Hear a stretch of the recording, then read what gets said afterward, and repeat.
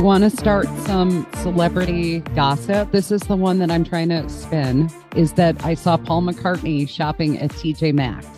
Oh, how's Paul? At TJ Maxx, yeah? Yeah. So I don't think he's as wealthy as everyone claims.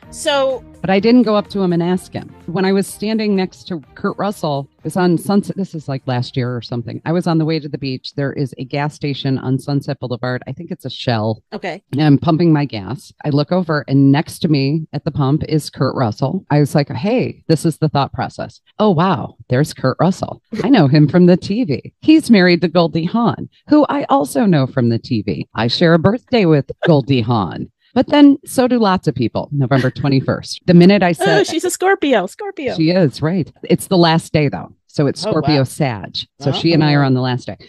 So we're not entirely scorpionic. If that's You're fiery and creative. There you go. When I thought of Goldie Hawn, all I could think of, and see if you can name this movie. Overboard. No, but I love that one. And her name is Joanna in that. Yeah, but I love that movie. I'm going to sing this little ditty. Okay. It's the sport of kings, better than diamond rings. Football, it's the sport of kings. What movie is that? Diamond rings.